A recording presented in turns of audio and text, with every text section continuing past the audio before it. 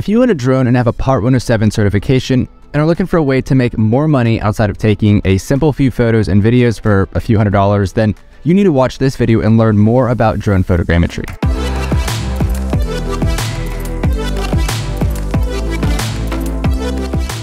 For the last 5 years, I've been offering drone photogrammetry as a service. Whether my client is a real estate investor wanting to keep tabs on a development project, an engineer needing to get precise measurements on asphalt in a parking lot, or a surveyor wanting to get an up-to-date map of an area they're working on, offering the service has generated me well over 6 figures since I started offering it back in 2019. So with that being said, let's get straight into it.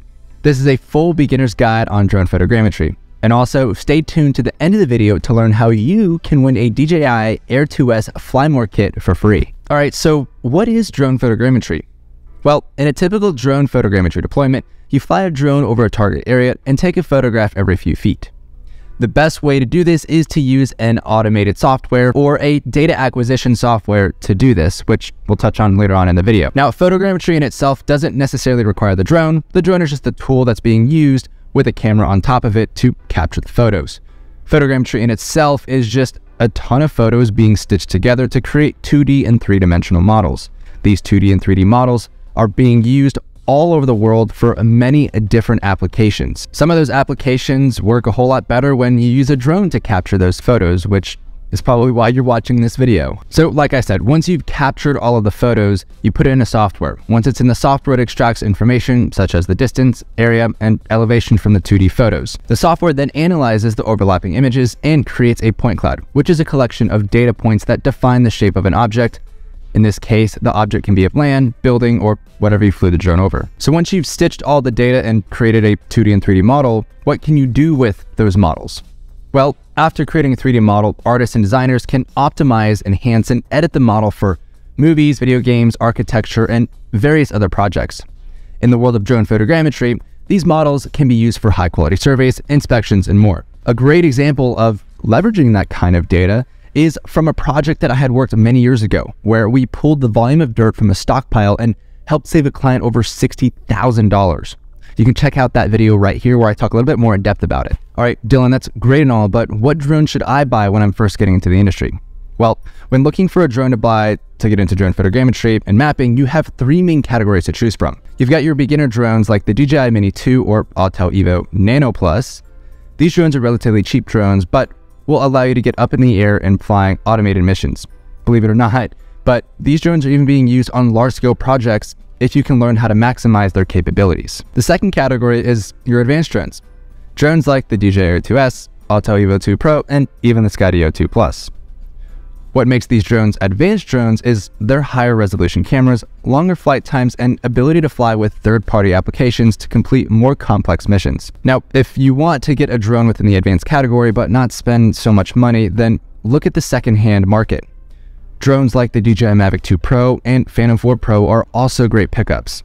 Just know that they aren't supported by DJI anymore, so if you need to get any accessories like batteries and propellers or really anything else, then you're gonna have to go secondhand or even third-party companies. And just know that they're probably not reputable, so your mileage may vary depending on how much you spend with third-party accessories. Just be aware of that. But they still do work with a lot of the data acquisition softwares that exist out there. And as for the last category, and really only the category that you should consider if you want to make this a full-time gig, is your enterprise drones. Now, don't worry. Most people, when they first hear enterprise, they're thinking, oh my God, I got to spend $5,000 plus on a full setup. Well, believe it or not, DJI finally has our back for once. And my favorite drone, the DJI Mavic 3 Enterprise, has quickly taken the industry by storm with its far superior capabilities when compared to its competitors. Your enterprise category of drones will give you capability like longer flight times, better sensors, and even RTK capability for a super precise data capture. And to be honest, I'd highly recommend the DJI Mavic 3 Enterprise. I'm not being sponsored at all. I actually paid for my own DJI M3E, and I use it on most projects now. I don't even consider taking out any of the other drones that I have in my truck with me. It's just really the Mavic 3 Enterprise. And then a few of the other drones in this category is the DJI M30T, DJI M300 RTK, Wingtra 1 Gen 2, which is a VTOL, and Autel Evo 2 Pro RTK. And the last thing I want to talk about when it comes to picking your drone, yes, I gave you 3 different categories between your beginner, advanced, and enterprise, is It really boils down to what your client is looking for. Now, not every single project is going to require an enterprise-style drone. You can use an advanced or beginner and generate high-quality data, which we'll touch on later on in this video, at a fraction of the cost of buying an enterprise-style drone. Again, it comes down to the deliverables and what your client's looking for. Your drone is not your business. Your business is the service that you can provide. So just remember that one. So once you have your drone picked out, you'll need to find a software to capture your data. Now, in the realm of software for drone photogrammetry and mapping, there's a distinct difference. You have your data acquisition software and then your data processing and analytics software. Some companies make software for both sides where others focus on just one specific function.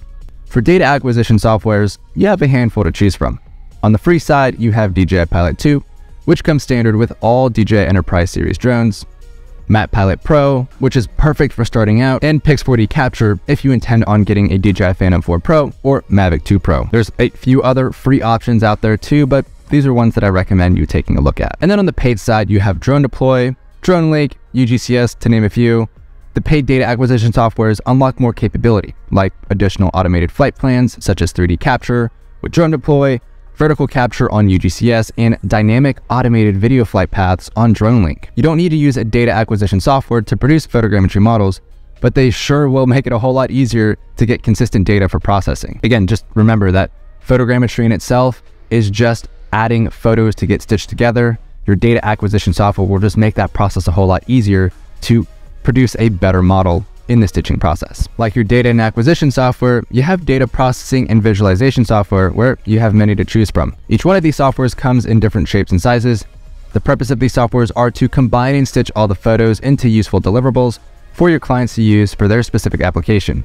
Let's start with the free ones. OpenDroneMap or WebODM is a great tool that will generate your basic file types like point clouds, orthomosaics, and more. It uses the power of your computer to do all the processing. If you're looking for a cloud version of this, then take a look at Maps Made Easy, where you can process your data for free in the cloud. You can check out a video that I made about Maps Made Easy here. Now, for your higher end software, you have Drone Deploy, which is a turnkey solution to do both data acquisition, processing, and visualization. Outside of Drone Deploy, you have DJI Terra, Pix4D Capture, Reality Capture, to name a few. Again, all of them at their core do all the same basic processing.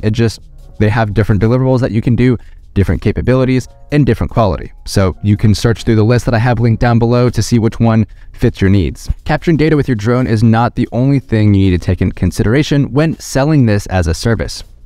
You also need to make it geographically accurate, and there are a few ways to do this. And again, it depends on your client. If they just need something visually accurate, then you can skip this step. Using RTK will allow you to correct your GPS data in the drone, which can generate centimeter level of accuracy for your deliverables.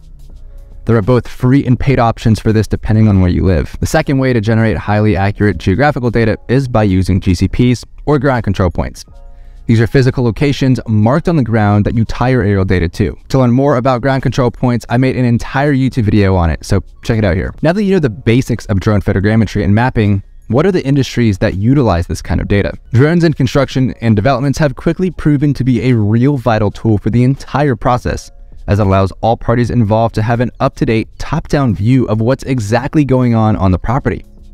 With the ability to leverage drones to create almost real-time Google satellite imagery of the property, the developer, contractor, and even investor can make real-time decisions throughout the lifetime of the project. Another industry is engineering firms. Engineering firms all over the world not only have to manipulate new undeveloped projects, but they also need to be able to work on pre-existing ones as well. Photogrammetry is a very common workflow in an engineer's process, so now being able to use a drone to generate their photogrammetric models has helped bring their costs down tremendously, as the cost of data acquisition has gone down significantly. Construction and engineer firms are just a few of a dozen industries that utilize this kind of service all the time. Now, for the part of the video that you've probably been waiting on, how do you get a DJI Air2s Fly More kit for free? It's pretty simple. There's two things you got to do. The first thing is subscribe. I make these videos for free, so that's the least you could do to support me.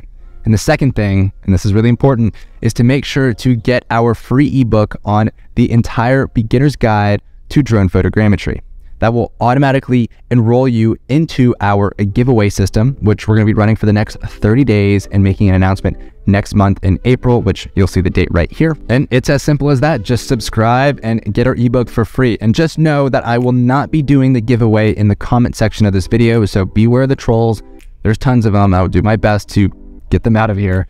but I will be emailing you directly if you're the winner, and I'll also announce it on an upcoming YouTube video. So if you guys enjoyed this video and found it helpful, please give it a like, subscribe to see more videos from me in the future. And with that being said, I'll see you guys in the next one.